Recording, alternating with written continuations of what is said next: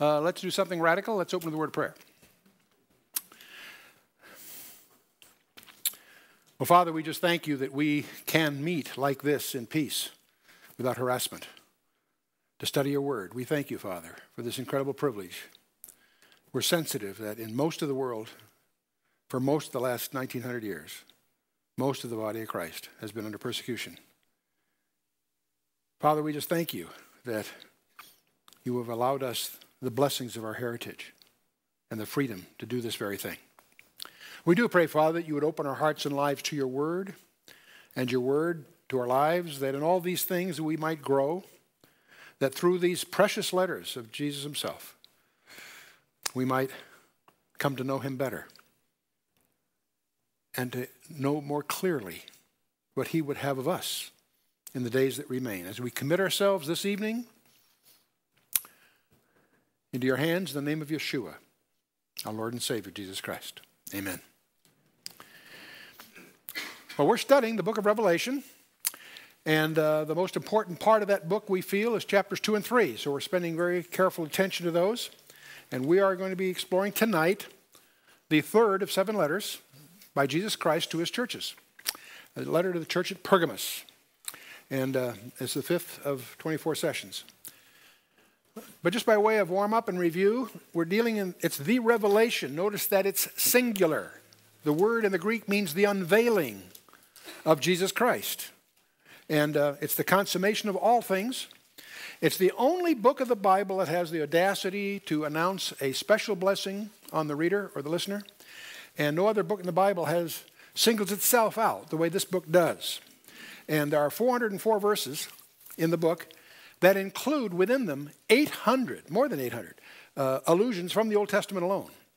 And I mention that because one of the reasons it may sound strange to our ears is because most of us don't know the Old Testament like we should.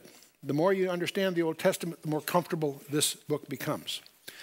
And it presents the climax of God's plan for man.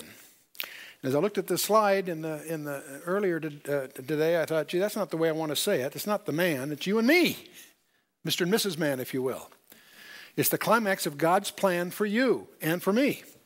And so it's a very, very key book. It's strange that this book, with all that's got going for it, is the least studied and the least preached on book from the pulpits of America. But one of the things we did last time, and I thought I'd just mention it here to put in perspective, we had a little backgrounder on the Olivet Discourse, which is that famous discourse that was a response to 4 disciples coming to Jesus and asking him about a second coming. And his response is recorded in Matthew 24, Mark 13, and Luke 21. And in each of those accounts, there's a group of signs that emerge very prominently within each presentation. And these list of signs, the emergence of false Christ, wars, nation against nation, kingdom against kingdom, and so forth, famines, death and martyrs, and ultimately global chaos. Those signs are highlighted in Matthew and Luke and Mark, but they also will become very prominent to us when we get to Revelation chapter 6. The same pattern is there, then that's noted by most scholars. But the Matthew account's familiar to most of us that have studied prophecy. Since Matthew took shorthand, most of us tend to lean on Matthew's very detailed account. And for 1,700 years, scholars have assumed that all those are talking about the same presentation. And it's called the harmonization of the Gospels, among other things. And it's interesting if we stand back and set aside our presuppositions, we notice that Luke's account is actually quite different than Matthew's. And therein, that generates a great deal of confusion. In fact, when you get to Luke, when Matthew goes through his presentation, he mentions those signs, and then shall the abomination of desolation occur, and then. It's, most of what he talks about comes after that group of signs. But if you look at what Luke says, start about verse 11, he says, "And great earthquakes shall be in divers places, famines, pestilences, and fearful signs, and great signs shall be from heaven." But I want you to notice what he says, those next 4 words. "But before all these shall they lay hands on you and persecute you and delivering you up to the synagogues and prisons," and so forth. Most of what Luke says focuses on what occurs before those signs. What Matthew talks about occurs after those signs. And therein lies a glimmer of insight. And they have different emphases. Luke says before all these signs. Matthew says all these are the beginning of sorrows, then shall they, etc. And they're talking in reference to this series of signs, false Christs, wars, famines, earthquakes. What's interesting is that Luke's emphasis is before those signs, Matthew's after those signs. And once that you understand that, suddenly the fog begins to lift. If we take Luke's account and Matthew's and put them side by side, verse by verse, we'll discover that they all talk about wars, famines, earthquakes, and so forth. And they also climax at the end with some cosmic upheaval and so forth, and the second coming of Christ, etc. But what Luke talks about in most of his presentation occurs before those signs, and he's talking about the fall of Jerusalem in 70 AD. And that's well recognized by most scholars. In fact, many scholars so focus on that, they take the position that all the rest of it has already been fulfilled in 70 AD, which is patently not true. The only way you can hold that view is to allegorize all the rest of it. And so when Matthew talks about after those signs, he then says, then shall be the abomination of desolation, a very specific thing that Jesus focuses on, and so forth. That all comes after that. And that ushers in a period of time that Jesus himself labels as the Great Tribulation. He's quoting from Daniel 12. And this is desolation number 2. In other words, we have 2 desolations of Jerusalem in view. Luke is talking about one earlier, Matthew one after those signs, 2 different ones.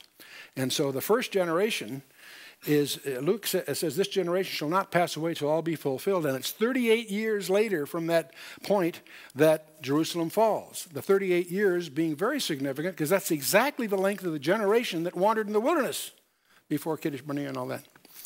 So when Matthew talks about this generation shall not pass, he's talking about the last generation. And how long is that? We don't know, because unless those days are shortened, there should no flesh be saved. So it's a totally different thing altogether. In any case, that's just by way of summary. The main reason I bring this up in this study is because clearly the 7 letters to 7 churches occur after the fall of Jerusalem, because that fell in 70 AD, and these letters are being written about 95, 96 AD, about 20 years later. And yet they obviously occur prior to these wars, famines, earthquakes, and so forth. And so that'll become even more significant as we get into more and more of the prophetic aspects of the 7 letters. But that's all. It's interesting as you reflect on all of this that Luke is writing to Gentiles. And he's focusing the Gentile Christians on what's coming. And when Vespasian and his son Titus were mopping up in the north, up in Tiberias and these various cities, Nero had told Vespasian to bring war against the Jews, and he was doing that. But about 96 AD, Nero dies. And Vespasian ends up getting tangled up in the Roman politics, and he ends up emerging as the emperor of the Roman Empire. He leaves his son, Titus, to attack Jerusalem, in which he does, sets the siege up that causes ultimately Jerusalem to fall. But there's a hiatus in that siege. And Eusebius, among others, points out that the Christians that heard this presentation knew that when the armies were coming to get out of town, they went to a place called Pella in North Petrea. And there are some scholars believe that in spite of the fact that 1,100,000 were killed in the fall of Jerusalem, no Christians were. Because if they followed Jesus' directions, they were out of there before the siege sealed it up. And all that trauma and that Josephus, we have a detailed first-hand account of it all in Josephus if you're interested in reading his stuff called The Wars of the Jews and so on. In any case, that's just by way of review from last time. Let's just get back to the book of Revelation. To whom was the book given? Many people don't read the first sentence. It's the revelation of Jesus Christ, which God gave unto whom? Jesus Christ, exactly. No wonder it's such a treasure. To show unto his servants things which must shortly come to pass. And he signified it is rendering it into signs or sememes. And one of the things that first got me excited about the Bible as my young teens was a lecturer that was speaking a series. He pointed out the whole book of Revelation's in code, but every code is explained somewhere else in the Bible. I thought, wow, that's interesting. What a treasure hunt. And indeed it was, and that changed my life. But in any case, it is signified or signed, and every sign is explained somewhere. Most of it right in the book itself, many elsewhere. That's what takes you from those 400 verses into the 800 of allusions of the Old Testament, for example. Okay, but here's the promise that we're going to claim tonight, you and I. We're here together for verse 3 of chapter 1. Blessed is he that readeth, and they that hear the words of this prophecy, and keep those things which are written therein, for the time is at hand. And John to the 7 churches which are in Asia. Now, well, this whole book was sent to 7 key churches. 7 churches. Strange. Why these churches? Because there are over 100 churches that were active in those days. Why these 7? Because Jesus picked these 7 because of their incredible appropriateness, as we'll discover as we get into them. Not only for that day, but through all of history. John to the 7 churches which are in Asia. That's the province of Asia, not Asia as we tend to use the term continentally. It's essentially that region we call Turkey. Grace unto you and peace from him which is, which was, and which is to come, and the 7 spirits which are before his throne, and from Jesus Christ, who is the faithful witness, the first begotten of the dead, the prince of the kings of the earth, unto him that loved us and washed us from our sins in his own blood. These are a few of 7 labels that Jesus introduces of himself, and those labels will be identity pieces throughout the rest of the book, and we'll link that up as we go. In chapter 1, we have an introduction, we have the salutation and the occasion where he's on Patmos and all that. We have a description of Jesus Christ, the vision of him. The risen Christ is described by John as he sees him. But then we have verse 19, which is very precious. It's the only book I know of in the Bible that gives you its outline. Usually when you take a book to study, the first thing you want to do is outline it. Well, John has done that for you. And so we'll take a look at this. John is told to write 3 things. Write the things which thou hast seen. And that's obviously an allusion to the physical description of Christ that precedes these verses. And the things which are, present tense, first is past tense, this is the things which exist right now. And the things which shall be hereafter. And obviously the vision of Christ are the things he has seen by the time he gets to that verse. The things which are the 7 churches in chapters 2 and 3. And then the things that are after the 7 churches. Which shall be, and we'll get into that, of course, when we get chapter 4. But the point is, for you and I, the most important part of the entire book, and it's a fantastic book, but the most important part is chapters 2 and 3, because that affects you and me. From chapter 4 on, I believe we'll be watching it from the mezzanine, okay? But we're going to focus our attention on these 7 churches. Then that chapter closes with a couple of lessons here. Jesus says, the mystery of the 7 stars which thou sawest in my right hand, the 7 golden lampstands. The 7 stars are the angels of the 7 churches. And the 7 lampstands which thou sawest are the 7 churches. So here's an example where these idioms are used earlier in the chapter, but before the chapter closes, they're explained to you. And we're going to find these little explanations all through the book. Most of the critical symbols are explained for you in the book as we go. Others are allusions from the Old Testament that are easily chased down. Now, these 7 churches, that's why these 7 is a key question you need to come to grips with. Each of the letters has a common phrase that closes the letter. We find this strange phrase, he that hath an ear, let him hear what the Spirit says to the churches. This phrase occurs 7 times here, of course, with the 7 letters. It also occurs 7 times elsewhere in the New Testament.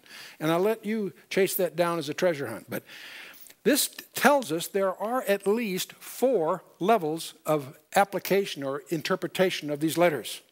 The first is local. These were real churches. As we get into this, we'll spend a little bit of time on identifying just where they were, what their problems were, what their history was. They were real local churches. These were not fictions. These are not parables. They're not just little idiomatic stories to get a point across. They were real live churches at the time. But as we learn, we discover these 7 letters are report cards on each of these churches. There's 7 report cards. And you notice this, Holy Spirit says, he that hath an ear, let him hear what the Spirit says to the churches, plural. Let's not forget as we go through these that each letter is applicable to every church. I don't know what church you're going to, but I can tell you there are elements of all 7 in your church. 10% of this and 70% of that maybe, or whatever. But the point is, if you understand those 7 letters, you can map spiritually the condition of any church. And so they're all. It'll be easy for us to sit on the sideline and say, "Oh, those guys did this and didn't do that." You know, well, hey, be careful.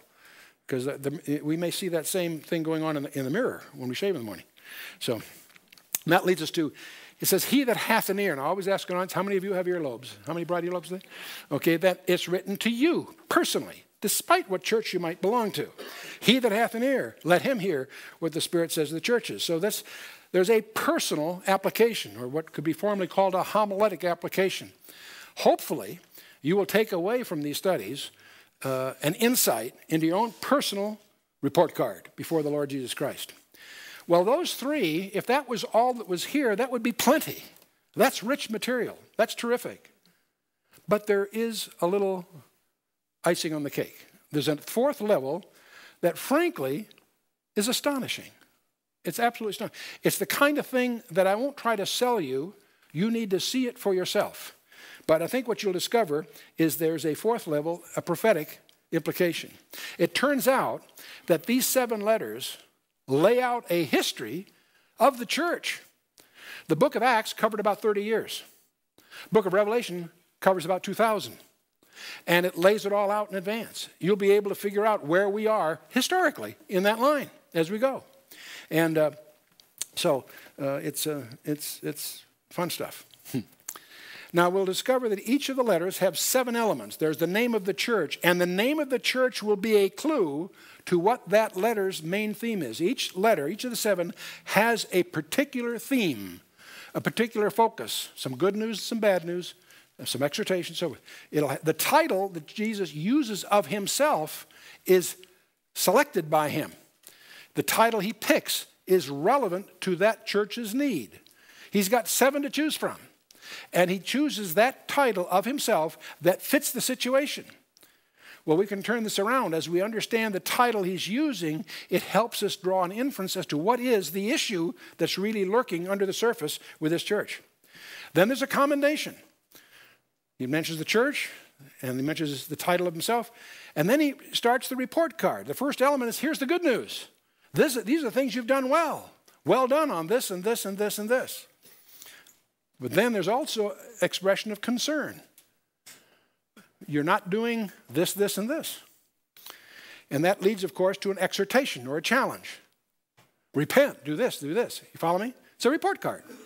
What's interesting, to get ahead of the story a little bit, when we do all 7, we'll be able to look back and conclude that every one of the churches was surprised. The ones that thought they were doing well were not doing well. The ones that were thought they were doing poorly were doing better than they thought. And the humbling thing about that is whatever we perceive of our church is probably wrong. Places that we think we're not doing well enough, we might be doing, in the Lord's eyes, better than we're giving ourselves credit for. And on the other hand, there's places we think we're doing pretty well that we may be overlooking what he really wants. So these are sobering issues. Each letter has a promise to the individual overcomer. Each one's distinctive, but consistent with the theme of the letter, of course. And then we have this closing phrase, he that hath an ear, let him hear what the Spirit says to the churches. It's almost like a marker at the end of the letter, except it has some strange exceptions. Well, we went through we're in the third of the first 3, and we went through Ephesus. The name meant the desired one, and they were doing well on doctrine. They got rid of people who were heretics, but concern was they had lost their first love. The main theme of that letter is that Jesus desires devotion, not just doctrine. And that's really the theme to the letter to the Ephesians. And then we had the promise of the overcomer. But when we got through all this, we noticed something strange about the structure of that letter. The promise to the overcomer was like a P.S. It's after the close of the letter. Now, we're not going to make a big thing of this now, but I want you to notice this before we get through all 7, because we're going to come back to that whole issue of the architecture. Smyrna, the same thing. We went through Smyrna means myrrh, suggestive of embalming or death. All the way through that letter is this cloud of persecution that hung over Smyrna. In fact, we notice something very interesting about Smyrna that you wouldn't notice unless you've been outlining this carefully. There's a piece missing. There's a piece missing. There is no concern. It's one of 2 letters of the 7 of which there is nothing negative said. Virtually all the letters have something good and something bad. 2 of the letters have nothing bad about them, nothing of concern. In other words, an A report card. And Smyrna is one of them. 2 of the churches have nothing good said about them. Laodicea, and one other that will surprise you. But we're getting ahead of the story. So we're in Pergamos, the third of the bunch. Now, we also said these letters have a prophetic profile. Ephesus, as we examined it, would seem to fit the apostolic church very appropriately, the church of that first century. Smyrna clearly was the persecuted church. And because it's enduring such persecution, Jesus says, I'm not going to lay anything else on you. Just hang in there. It's basically a story. Never give up. If I can steal my wife's title to her new book. Never give up. That's basically the message to Smyrna. Well, what about Pergamos? Let's take a look at Pergamos. Pergamos is the city of the serpent. Woo, that's spooky. Pergamos is the feminine form. Pergamum, some of your Bibles may use, is the neuter form of the same name as both are used. Don't let that throw you. Pergamos is about 48 miles north of Smyrna. Ephesus, the first one we studied, was the great political center. Smyrna was the great commercial center. Pergamos is the great religious center. And as just by way of summary. And prior to Alexander the Great, it really wasn't much. It was just a castle on top of a hill. Its foundation goes way back, and I won't take you through all of that. We'll just keep moving. Its name is said to be derived from son of Pyrrhus and Andromache, which made himself king by killing the king in a single combat and what have you. But the early history, about 301 BC, Antigonus defeated at the Battle of Ipsus. In northwest Asia Minor then was united to the Thracian kingdom of Lysimachus. Remember when Alexander the Great died, 4 generals divided it up. This region fell to Lysimachus, but it had an impregnable position, so it was useful as a treasury. That makes it start to become important commercially. But one of the generals of Lysimachus under him betrayed himself to his rival, Seleucus, and so there was some chicanery. But in any case, subsequent rulers to this area established themselves as a major dominant power in Asia Minor. Bear in mind, that's the Roman designation of what we would consider 2/3 of Turkey, if you will. And it became a major center for Greek culture. But they had the perception to ally themselves very early with Rome. As Rome begins to rise over the Greeks, they allied early with Rome. They became extremely wealthy and prosperous as a result of that. And the official capital of the Roman province of Asia for 200 years.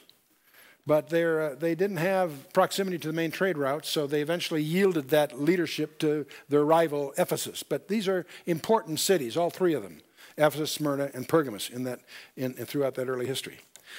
It's about 48 miles north of Smyrna, about 18 miles from the sea. The other 2 ones we looked at were harbor situations. This one is not. It's in there. There's a city presently in Turkey called Pergamos, which has a population of about 42,000, but it was much larger back in the New Testament period, about 200,000 they estimate. Interestingly enough, Zeus, the god Zeus, is said among the Greeks to have been born there. And to celebrate that, there's a huge, huge altar. It's almost 800 feet above the ground. On a cliff protuberance there. And it was over about 100 by 100, 125 by 115 feet. That's a huge, flat altar up there. It's over 50 feet high, and it's set on a colonnaded enclosure. But all of this is about 800 feet above the valley floor. Very, very prominent, very, very well-known temple to Zeus, if you will. To give you a feeling of the geography, Patmos is at the middle of the bottom of the screen there. I put Athens and Istanbul on the map just so you can get a reference here. Athens to the left and Istanbul near the top. But you can see where Ephesus was with respect to Patmos, and then north of that, about 38 miles is Smyrna, and then about 48 miles north of that is Pergamos, just to give you a rough feeling of the geography. And so one of the venerated idols in Pergamos was Asclepius, and the caduceus was the official emblem of the city. You've seen it many, many times with the 2-headed snakes on a pole. And see, Asclepius is considered the god of healing, among other things.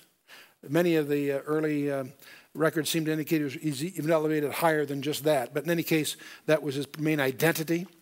And I think most scholars recognize that the legend of Asclepius derives from Numbers 21. We've talked about that before in this study. Remember the brazen serpent that Moses set up there. So it re-emerged from that. That whole idea of the brazen serpent is weird, but it doesn't make any sense until it's explained to us by Jesus Christ in John chapter 3. That brass serpent that was made by Moses in Numbers 21 was still around in the days of Hezekiah, so much so he had to destroy it. We'll take a look at that. Back in Numbers 21, the Lord sent fiery serpents among the people, and they bit the people, and much people of Israel died. Therefore the people came to Moses and said, "We have sinned, for we have spoken against the Lord, against thee. Pray unto the Lord that he may take away the serpents from us." And Moses prayed for the people. The Lord said unto Moses, "Make thee a fiery serpent, set it upon a pole, and it shall come to pass that everyone that is bitten, when he looketh upon it, shall live." And Moses made a serpent of brass, put it upon a pole. It came to pass that if a serpent had bitten any man, when he beheld the serpent of brass, he lived. Now that's very great. That was great to save the lives, but you have to stand back and say that's pretty weird. That's kind of a strange way. These people are dying. If they will look at this pole with a brass serpent on it, they'll be healed like that. Now, if you're in the Old Testament, you got to scratch your head and wonder what's going on there.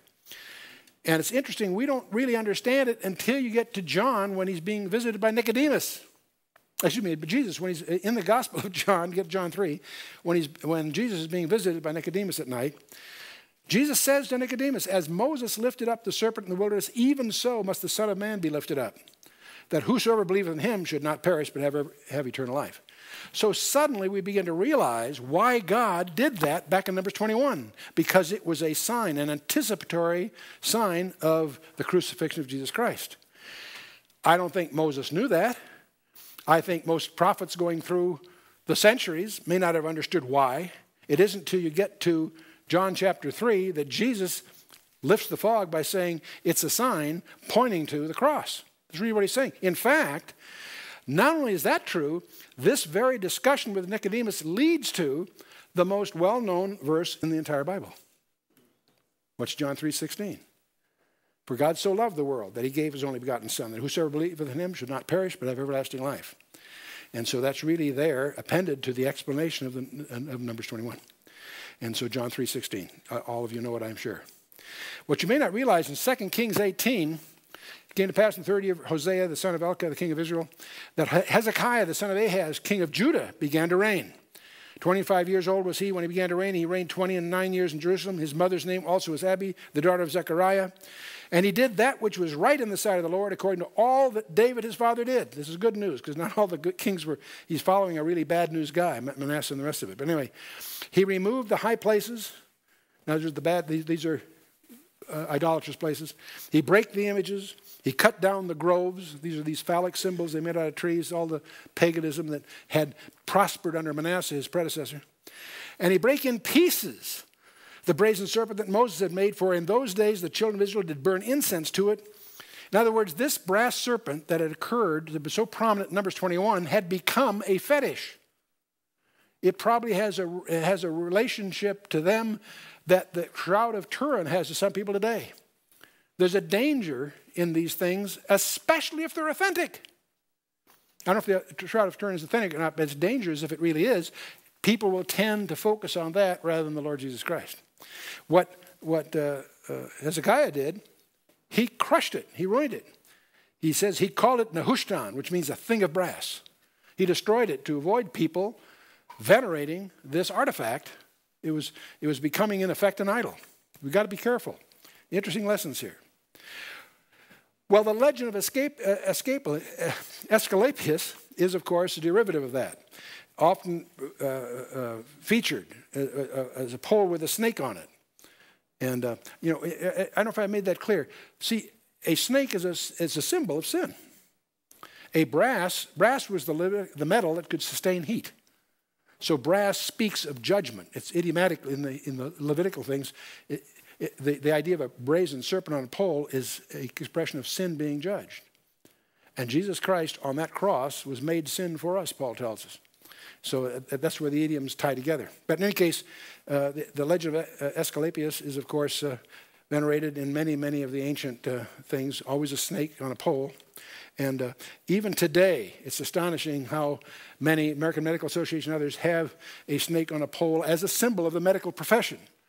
And many of the articles will say that comes from the legends of Asclepius, but that in turn comes from something even earlier. It comes from Numbers 21. We together so far? It gets worse. And he had been recognized as the son of Apollo in their system and so forth. And they actually felt he had the power to avert death. And he was represented by the Anatolians, that's the predecessors in Turkey, as a serpent. The Greeks later depict him as holding Hermes' staff. That's the caduceus. Many people use that term to represent either one, but technically a caduceus is one with two snakes. The caduceus has a two-headed snake on it. But the Greeks using the caduceus are venerating Hermes. Hermes is the god of commerce, not medicine.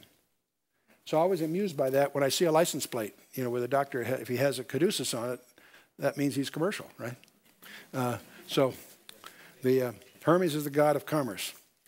And the caduceus, though, was the official emblem of Pergamos, interestingly enough. And so we have all kinds of caduceus you see around here. They have actually studied 242 logos of American organizations relating to health or medicine. And the caduceus, or the staff of Asclepius, are used in most of those, obviously, and from the 70s to 1970s to 1980s. And this study was kind of interesting because professional associations more likely use the staff of Asclepius, 62%, while the commercial organizations, about 76%, use the caduceus.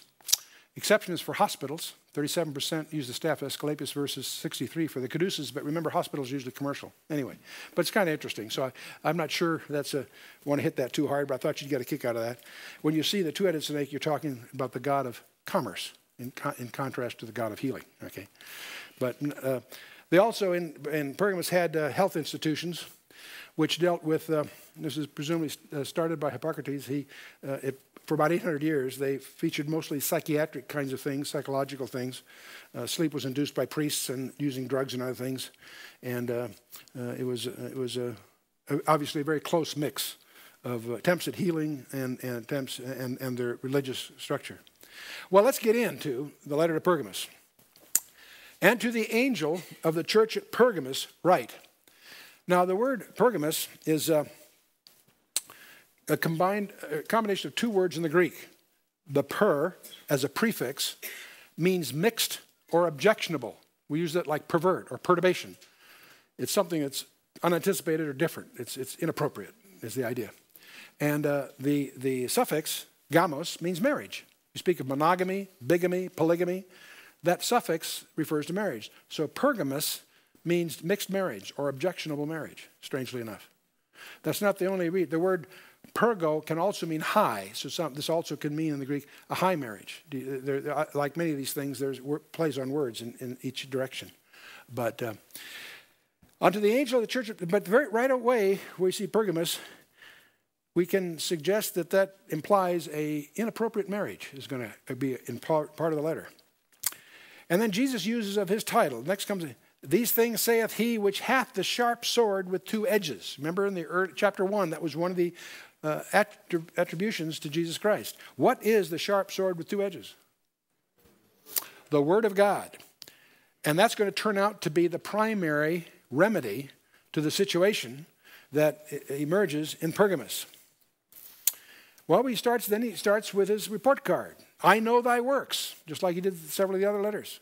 I know thy works. Jesus knows what we're doing better than we do. He says, I know thy works, and where thou dwellest, even where Satan's seat is. Whew. Is that literal? When we do these studies, I know people come up to me, Chuck, was his seat literally there? I believe it was. I'll show you why. See, we've got to remember, only God is omnipresent. The angels aren't. They're local. They have locality.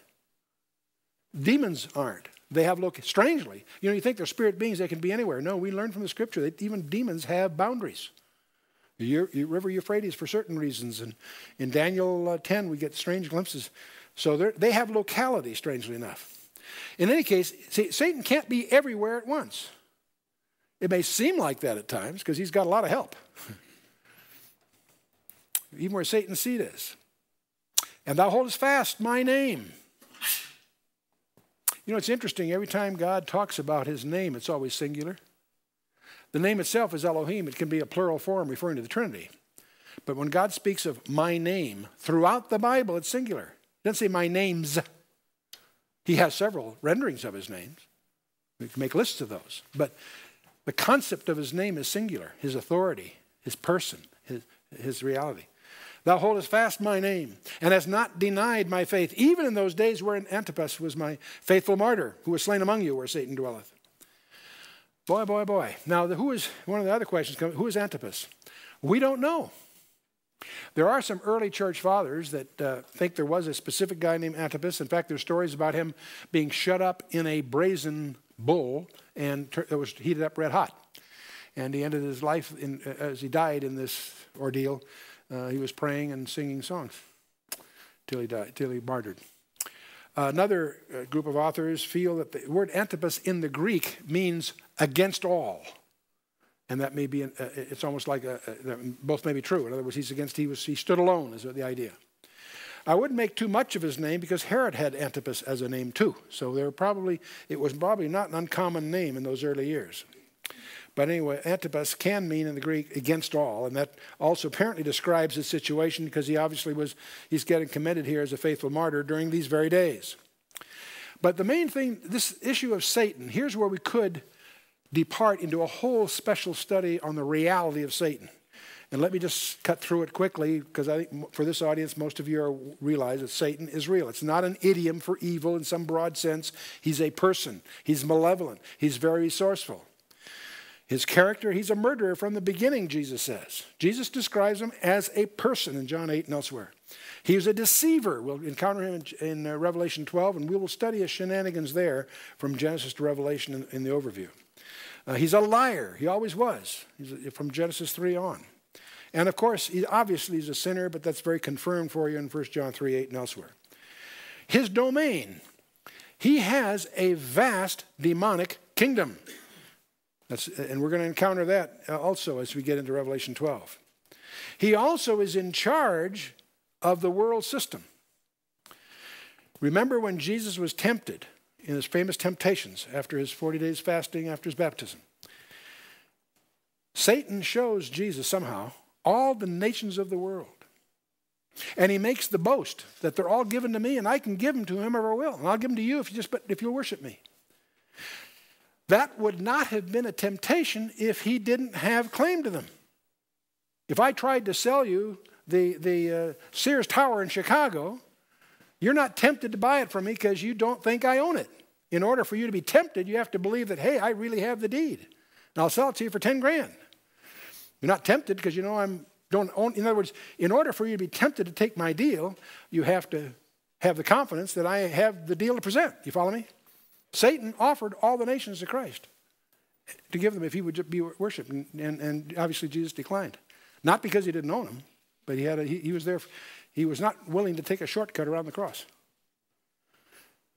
But the world system belongs to Satan. We need to remember that as we look at the world and we see pain and suffering and evil. We need to remember who the God of this world is. And know that Satan has locality. He can't be everywhere at one time. He's not omnipresent. He has a number of he's obviously our adversary, right? That's what the word Satan actually means. 1 Timothy 5, 1 Peter 5. He's the accuser of the brethren. You know, there are prominent people on public platforms that make their living tearing apart members of the body of Christ over some imagined differences or what have you.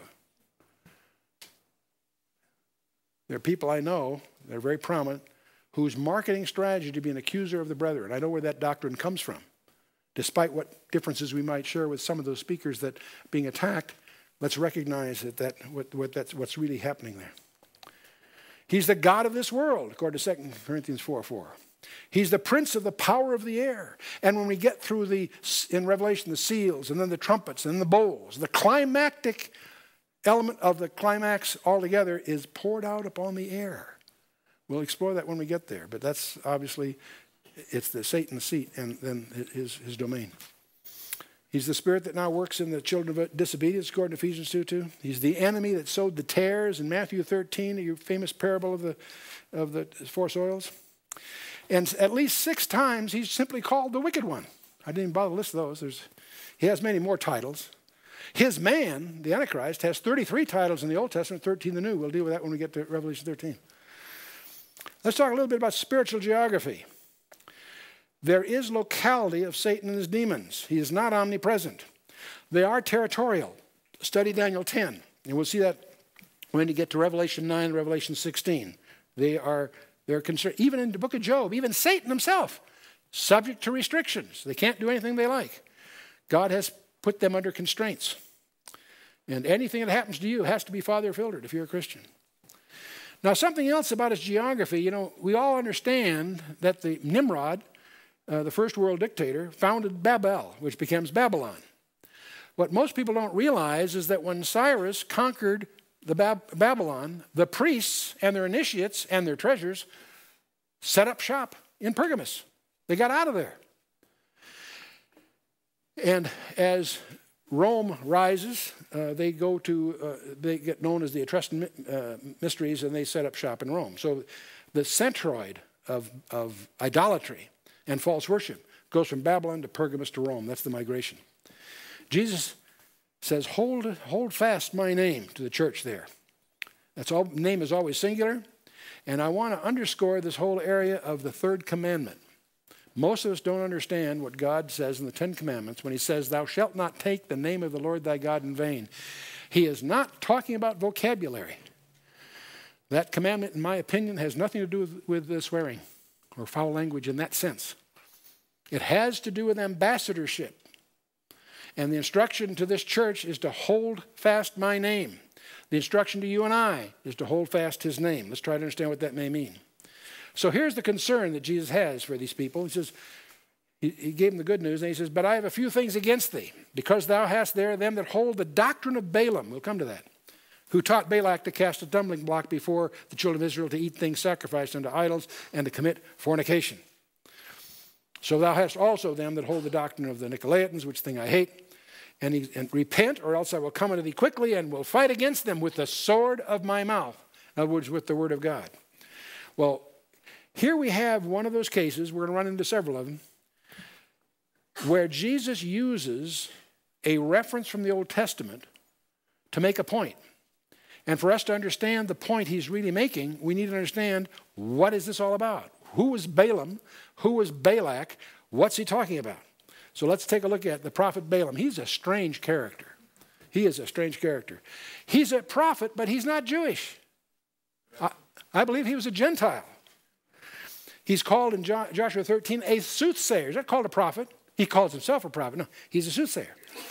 He's from Mesopotamia, it turns out, in Deuteronomy 23. In fact, specifically, he's from the river Euphrates in the area called Aram. So he's, in a sense, what we might think of as an Iraqi. He might have even been from Babylon. It doesn't say that specifically, but could be. So he's a strange character. Now, he is hired by the king of Israel's enemies, the Moabites. Balak is the king of the Moabites. And he's hired Balaam to curse Israel. God tells Balaam not to go. Shall I go? God says no. He asks him again, shall I go? No. Shall I go? Well, go if you have to. So he goes, and God's upset about him going. Somehow, Balaam didn't get the message. See, one thing we should always be sensitive to, what God may permit and what he may prefer are maybe two different things. Gee, will God allow me to get a new van? I don't know. Does he want you to have one? That's more the question. Can a Christian dance? Can a Christian drink beer? Hey, the question is, what does God prefer you to do under whatever the circumstances are? So Balaam, on his way there, his donkey keeps bumping the side of this bridge on the trail. And he beats the donkey 3 times until the donkey turns and chews him out. The donkey speaks to Balaam. That got his attention. That got his attention. It's a weird, weird story. But Balak was a weird guy. But then the angel, the reason that the donkey wouldn't go forward, the donkey could see the angel was blocking the way, Balaam couldn't. when the angel is revealed, then Balaam realized he's in deep yogurt here. And so, but then the angel says, go, but don't say any more than I let you speak. So he goes to Balak, hires himself out. That's he's doing it for money. Balak wants him to curse Israel, and he refuses. He has his moment, because in Numbers 23 and 24, where there's this interaction with Balaam and Balak, the king of Moab wants him to curse Israel. And Balaam won't do it, because God, he will not say things to Balak that God didn't tell him to say. Say, gee, he's doing all right here. In fact, he has a very strange prophecy there in Numbers 24 where he talks about a star out of Jacob. And some people presume that may have some relationship to the so-called Christmas star or whatever in Bethlehem. But that's all conjecture. It's not that crisp or clear, frankly. But what's not obvious until you read the rest of the story in Numbers 31, some chapters later, what apparently Balaam did do. He taught the king. He wouldn't curse Israel because God didn't let him do that. But he tipped Balak off on how to get Israel defeated. He in effect said, get your good-looking single girls and have them camp around the outside of the camp of Israel, entice these young men into fornication and marriage and whatever else, and that was prohibited in the Torah. They were not only keep separate, they were specifically, the Torah says, you're not supposed to marry a Moabite. They did. That caused God's displeasure, that brought judgment on the land and so forth. But Balaam's role in all this, he was the one that taught Israel's enemies on how to get Israel corrupted. Get the picture? Okay. So we have 3 references to Balaam in the New Testament. In Revelation, we saw the doctrine of Balaam. This whole idea of spiritual unchastity, marriage with the world, is the theme here in this whole letter. 2 Peter 2 uses the expression, the way of Balaam, apparently referring to the fact that he was a hireling. He was making a market for his gift, if you will. He sold his gift of prophecy for money, for the way of Balaam. And Jude 11 also makes a reference to that, the error of Balaam, sacrificing eternal riches for temporal gain. Now, we may be splitting hairs here. These are the 3 phrases that occurs in the New Testament, and they're probably essentially the same thing, slight nuances of emphasis in the different ones. We'll move on. After all that, he says, he that hath an ear, let him hear what the Spirit saith unto the churches. Then we have the promise of the overcomer. You know what's strange about this? Here again, you notice the promise of the overcomer comes after the letter closes. It's sort of like a P.S.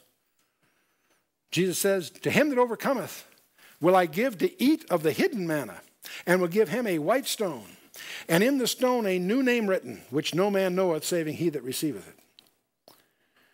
Boy, this is, now the hidden manna is pretty easy stuff. Now what does the word manna mean? What is it? We find it's like a coriander seed, you know, in Exodus 16, where it was given to Israel for sustenance for 40 years. Some commentators, when they read the promise of the overcomer, you're going to, boy, if you do what God wants you here, he'll give you hidden manna. And they say, same to you. You want manna, this stuff? Same thing every day, 6 days. Now, the 6th day, there's twice as much because they wouldn't get it on the 7th. You know, it's interesting. The Sabbath was instituted in Exodus 16. That's 4 chapters before the law was given, by the way. It's an interesting issue. But the word manna means, what is it? What is this stuff? 40 years they had manna for breakfast, for lunch, for dinner. Manna biscuits, manna muffins, manna pancakes, manna waffles, manicotti. Served, of course, with manischewitz, I suppose. But now, we may make fun of it and so forth. It was collected for 6 days only. It wasn't available on the 7th, which tells you the Sabbath was in effect long before the law was given. It's described poetically throughout the Bible. It's called the food from heaven and the bread of the mighty in Psalm 78, all through there, the bread of heaven in Psalm 105. But the capstone to what Jesus is really talking about comes from John 6. because most of that chapter is the famous I am the bread of life discourse. So if you want to understand the hidden manna, that promise, what it really means, that's easy. John 6, take a read it. It'll be crystal clear. We're talking about Jesus Christ himself, and he describes it very graphically there. Now, before I get back, let me just go back here and get to one other thing. I'll give him a white stone, and in the stone a new name written, which no man knoweth, saving he that receiveth. This is the one area in the entire book that most scholars have no idea what it might mean. All kinds of conjectures, and I won't take you through them all because they're just conjectures. The one that is still a conjecture, but the one that appeals to me, apparently, the Roman practice was to give you a white stone with your name on it, which would give you food and access to the games. That was what they had, like a ticket to the Colosseum. It was one where the government would, if you had that stone, you would get some bread and you would get to see the games. It had your name on it. It was like your identity. You didn't have driver's licenses, or the same idea. So the white stone with a name written on it, so forth, may be idiomatically taken from that practice, but that's conjecture. We don't have any good records on any of that. But anyway, the manna we've talked about. So, okay, we had Smyrna, went through all of that last time. Now we've gone through Pergamos. The name means mixed marriage. The title is the word of God, deals with the word of God. And both the commendation and the concerns and the exhortation deals with this whole idea of spiritual morality, avoiding spiritual immorality, spiritual chastity, if I can use that term. So, admonitory to all churches. Well, the idea of Ephesus was you had devotion, not just doctrine. That made sense. Smyrna, the main message to Smyrna was to endure persecution. You'll be tried for 10 days and so forth. For Pergamos, it's to purify your ambassadorship. Hold fast to my name was his admonition. That'll become clear as I go a little further here. The other application is to us personally. Let's talk, how do we apply these personally? Well, the whole story of Ephesus was neglected priorities. They were sound on doctrine, but they were short on devotion. God wants devotion, not just doctrine. Smyrna, of course, the whole issue there was satanic opposition. Satan was at work persecuting the church. And Jesus' message to them was just hang in there. Pergamos is spiritual compromise. Spiritual compromise. That's exactly what Balaam taught Balak to take advantage of, and Israel compromised itself with the sexual immorality in the sexual sense, but also the spiritual immorality by taking on the idols of these girls. In other words, the guys would get tangled up with these girls, get married, and adopt the gods of the Moabites. And that was what caused God to bring a judgment upon Israel. The promises of the overcomer. Ephesus, eat of the tree of life. Smyrna will be not heard of the second death. Again, it's death, death, death through that one. And we have the manna, stone, and name promised here. Who is the overcomer is the question. Well, it's easy to get on a legalistic trip here if you're not careful. You might put in your notes 1 John 5, verses 4 and 5, where John, the writer of the book of Revelation, writes to you who the overcomer is. In 1 John 5, he says, for whatsoever is born of God overcometh the world. And this is the victory that overcometh the world, even our faith. Who is he that overcometh the world but he that believeth that Jesus is the Son of God? So these overcomer promises are to people of faith. And so again, faith is the issue. Let's not forget that as we go forward. Well, we've talked about the local, admonitory, and personal. Let's get to this controversial one, and the fog may lift on the whole thing for you. You need to understand a little bit more about the Babylonian legend. Tammuz was the posthumous son between Nimrod and Semiramis, presumably. He's associated with the sun god. He was thought to die at the winter solstice. You know, as the days get shorter and shorter and shorter, when the days get the shortest, the sun god is thought to have died. And then he's resurrected, if you will, in the days that follow, as the days start getting longer again. So they're very sensitive. The days getting shorter, the sun god dies. There's a death and resurrection theme of all of this. They celebrated all of this. The night that he dies, they burned a Yule log. The word Yule in Chaldean means infant. They burn this log in the fireplace, and then the next morning they replace it with a trimmed tree. That sound familiar? It's every time you get around Christmas time, be sure you do a study in the first half a dozen verses of Jeremiah 10. Nothing else, it'll pull you on a guilt trip for a while. It'll be kind of fun. Also the mistletoe, the wassail bowl, all these things that we think of coming from a British tradition actually has its roots in pagan Rome, which has its roots in Babylon. Now, Nimrod founded the original Babylonian religion, obviously. He's virtually identical to Phaethon or Aesculapius in some accounts, and developing the worship of his widow Semiramis and his posthumous son Tammuz. It's called Semiramis and Tammuz in Babylonian. It's Ashtoreth and Tammuz of Phoenicia. He's the Isis or Horus of Egypt. He's the Aphrodite and Eros of Greece, and Venus and Cupid of Rome. These are simply Latin or Greek labels to the original Chaldean. You follow me? And all of this, if you want, there's two great, the classic study here is Alexander Hislop's book, The Two Babylons. We'll be talking more about this when we get to Revelation 17 and 18. But there's a contemporary book that's even better, and that is Dave Hunt's book, A Woman Rides the Beast. Every serious Christian, I think, should get Dave Hunt's book, A Woman Rides the Beast. We have some differences of views on some things. I'll tell you about that when we get there. Not that critical, but he's done a thorough job at documenting the background of what we're going to get into here. This priesthood from Babylon started to migrate. When Cyrus conquered Babylon, the priesthood and the initiates set up shop in Pergamos. And as the centroid of power eventually shifts to Rome, as the Romans supersede the Greeks, this same religious system adopts Latin labels and forms the foundation of what you and I think of as pagan Rome. If you study pagan Rome before the third and 4th century, it's just a Latin packaging of the Babylonian system. The title Pontifex Maximus was a title that the high priest of the Babylonian religion picked up when they moved from Babylon to Pergamos. It's first used in Pergamos. And G.H. Pember's studies confirm all that. And so, obviously, as the system migrates to Rome, the appointment of each Caesar, of as many titles that he took on, one of them was the head of the church, which was Pontifex Maximus. It was the head of the Babylonian religion. And this all gets codified in 378 when the Damasus of the Bishop of Rome completes the absorption of the Babylonian system into the Roman church. Now, if you're going to take your Bible seriously, you're going to want to do some background on the history of Rome. It gets founded in about 753 BC. Somewhere in the 4th and 3rd centuries BC, they subdue Italy.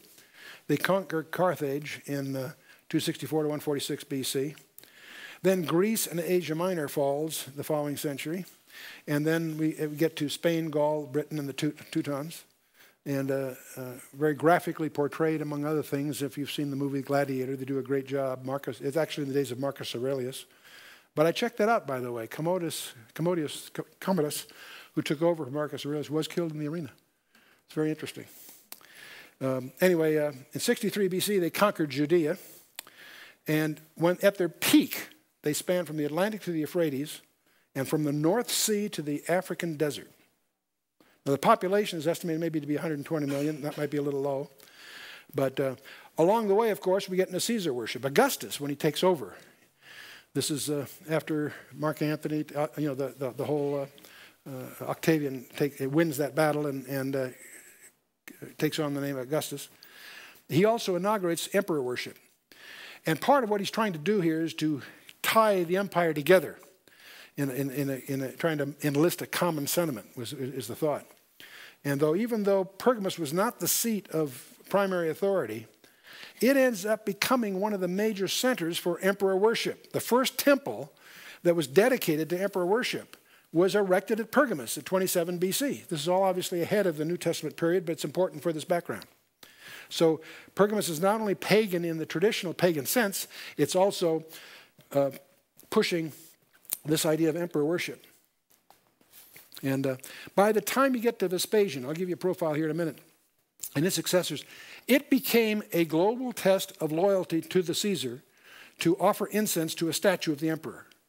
That was like a loyalty oath. All you had to do is put a pinch of material in the offer, and you'd get a certificate for another year that you're loyal to the empire. Vespasian enforced that. So anyway, when you get to about 44 BC, Julius Caesar is assassinated. And then we have Augustus. And it's in Augustus's reign that Christ was born, obviously. And he's succeeded by Tiberius. Christ was crucified in Tiberius's reign, just to give you a rough feeling here. Then we get to Caligula. And there is an incident that's going to be important to us as we study it during Caligula's reign. He was a tough guy. But he instructs his general in Jerusalem to put an idol of himself in the Holy of Holies. And Petronius refuses to do that because he knows that will lead to a major explosion, as it did back in 137 BC, and I'll come back to that. Caligula orders Petronius killed for failing to follow instructions. Caligula happens to die 2 weeks later. The message of Caligula's death gets to Petronius before the order of his execution, so he gets off the hook, interestingly enough. But it's interesting to see God intervene in a way of not letting the abomination of desolation take place, which is what it would have done. That's going to happen when it should happen. So then we have Claudius. Then we have Nero, very infamous, of course. He's the one that burned Rome and tried to blame the Christians on it. He's the one that executed Paul. And the Senate, of course, orders his death, and very, very painful death, but he commits suicide rather than endure that. Then we have, when Nero dies, Vespasian's down in Judea with his son with orders to attack Jerusalem, but Nero dies.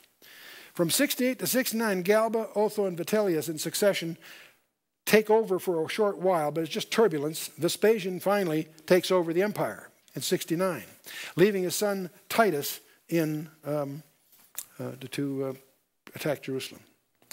And of course, Titus does destroy Jerusalem in 70 AD. But in that hiatus, the Christians get out because Christ warned them to in Luke chapter 21. Titus, though, he then becomes emperor from 79 to 81, 10 years later. So they're at their zenith now. We get to Domitian, and Domitian is a bad news. He's the worst of the bunch, and very, very, very violent, very, very systematic. And of course, this is when John is banished to Patmos. When Domitian dies, John is released. Trajan releases him. And Trajan just tried to uphold the laws, but Christianity was regarded as illegal. So Trajan's not a good guy, but he doesn't have the zeal and the violence that characterized Domitian. Then Hadrian, and then Antonius Pius. It's during Antonius Pius they have the Bar Kokhba revolt, and that's when Jerusalem is leveled, plowed underground, and a Roman city built on top of it, which is all part of your background if you go to Israel. And you get to Marcus Aurelius, which brings you to the period of the movie The Gladiator in terms of length here. But he was the most severe since Nero, and this is probably the peak of Roman power. And Commodus is the son of Aurelius, and Commodus dies in the arena, interestingly enough. And then there's a whole series of what they call the Barrack emperors, appointed by the army. There's civil war. And then there's a series of others that some of them tolerate Christianity. They're too busy trying to scotch tape the end. The empire's starting to come apart. Agabus, Alexander Severus, Maximinus. We get to Phillips and Decius, Valerian. Some they were favorable. Some of them are serious persecutors. Until you finally get to Diocletian. And he's the worst of the bunch. Diocletian persecutes Christians furiously, and he tried to be especially tortuous to discourage that whole movement. Then you get to this interesting guy by the name of Constantine, who's widely misunderstood.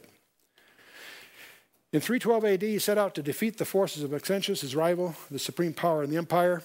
His father had prospered when he prayed to the God of the Christians, and so he in his extremity resorted to the same action.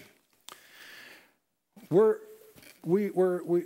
told that on the next day he saw a shining cross in the sky with the inscription above it, in hoc signo vinces, that is, in this sign thou shalt conquer. Whether this really happened or whether it was a clever press release afterwards, it's up to you to decide how cynical you are. But in any case, he does defeat Maxentius at the Milvian Bridge, and that he immediately declares his conversion to Christianity. At least that's the way the record says. Other record says he was baptized on his deathbed. So whether he really was converted or not, or whether he just took advantage of this as a public relations thing, is a subject that scholars argue about. But in 325 AD, he issued his Edict of Toleration that established the freedom of religion. This was a big break for the Christians because up till now, Christianity had been an illegal underground movement. He did not make it a state religion. He simply made it legal. He favored Christians at court. He exempted Christian ministers from taxes. He issued a general exhortation for subjects to become Christians. So this is all the positives. In 330 AD, he moved the capital of the world to Byzantium from Rome. Rome was so up to its ears in pagan traditions, he decided it would be simpler just to move the capital of the world out of there. And he moved it to a place called Byzantium that then he renamed Constantinople. It later gets renamed Istanbul by the Muslims when they take over ultimately. But Constantine has quite a record where you try to see what he actually did. He ceased the gladiator fights. He stopped that. He reduced the killing of unwelcome children. He abolished crucifixion as a form of execution. He repealed the persecution edicts of his predecessor Diocletian. He assumed the headship of the church. He's the one that impaneled the Council of Nicaea and so forth. He advanced Christians to high offices. He declared Sunday as a day of worship. Now, by the way, this is widely misunderstood. There were three major groups of sun worshipers operative at that time in the empire. You had the Christians that were illegal that were coming out of the caves. By declaring Sunday as a combined day of worship, it was his way of trying to unify the empire. Because he had three different groups of sun worshipers that could share that day. The Christians could worship on that day. And the big news was the slaves had a day off. That was a big deal. They didn't have a day off. Constantine forbid work on Sunday, and that declared it as a day of worship. And so he also reduced slavery in a lot of different ways. So the marriage was consummated between the world and the church.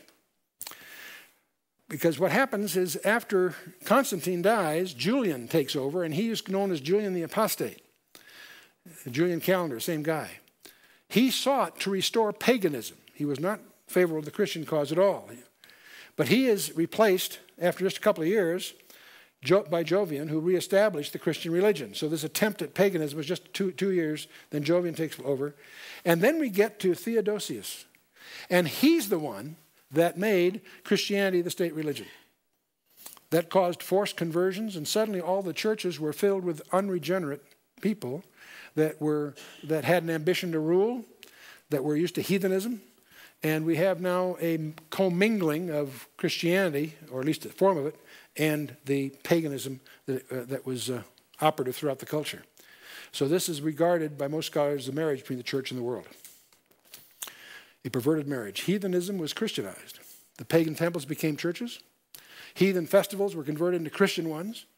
This December 25th thing we call Christmas, is really a derivative of pagan holidays.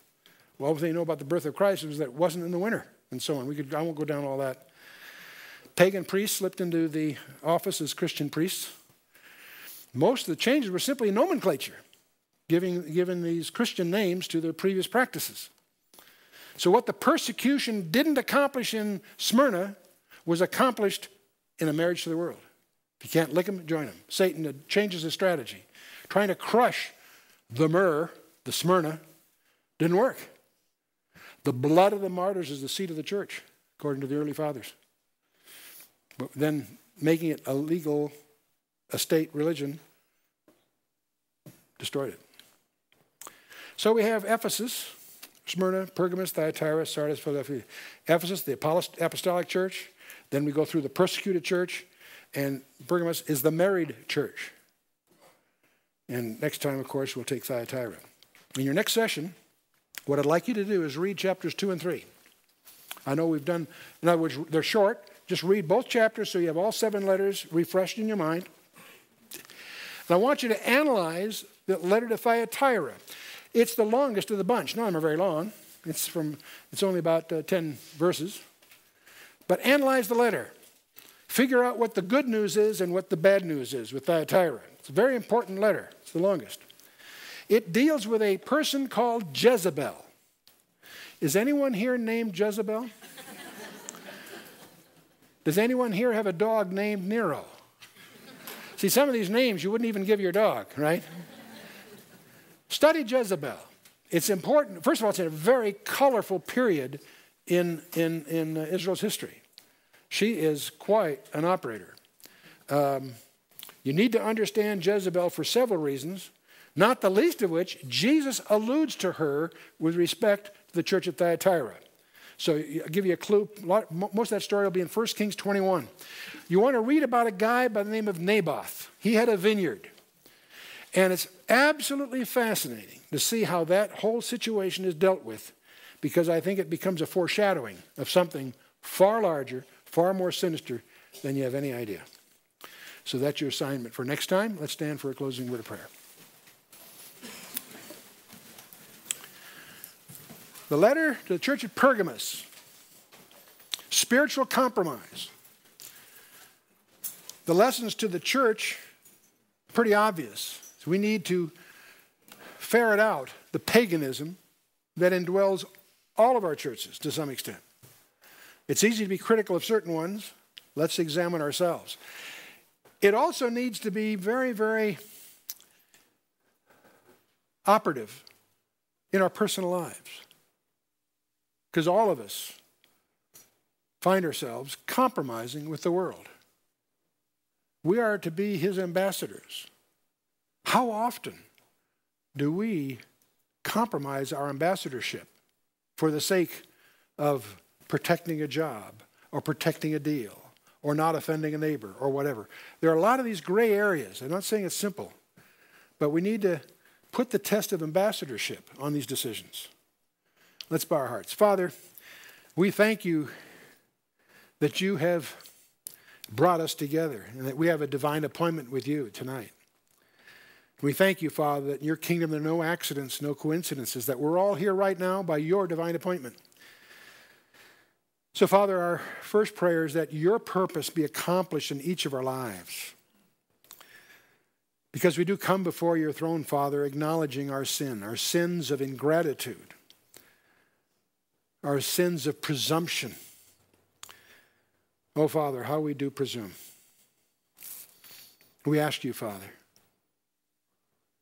to forgive us our sins and to cleanse us from all unrighteousness, that we might be more effective stewards of these treasures that you've given us. Indeed, Father, we would just pray that you would increase in each of us a new sense of responsibility as your ambassadors, as your representatives. We pray, Father, that you would give us discernment in the opportunities that you unfold before us, that in each of these things we might be more fruitful stewards and more pleasing in your sight. As we commit ourselves, Father, without any reservations, into your hands, in the name of Yeshua, our Lord and Savior, Jesus Christ. Amen.